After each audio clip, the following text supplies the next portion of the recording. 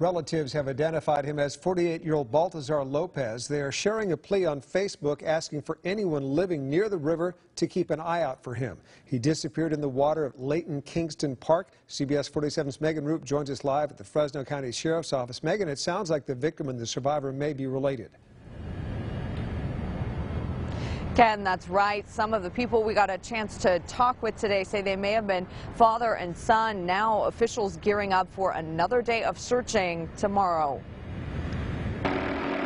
Eagle 1 burning through a tank of fuel, hovering above the Kings River near Layton as sheriff's crews worked below. Hoping to find the 48-year-old they say went under after walking in the river with another younger male relative. That man identified by family as Baltazar Lopez. He was a poor swimmer, is what we did find out.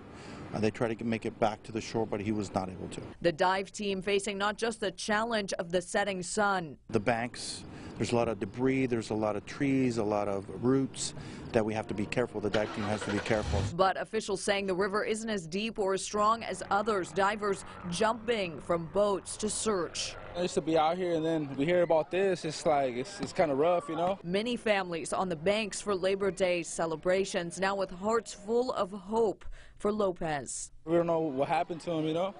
But hopefully we find him and get him with his family, you know?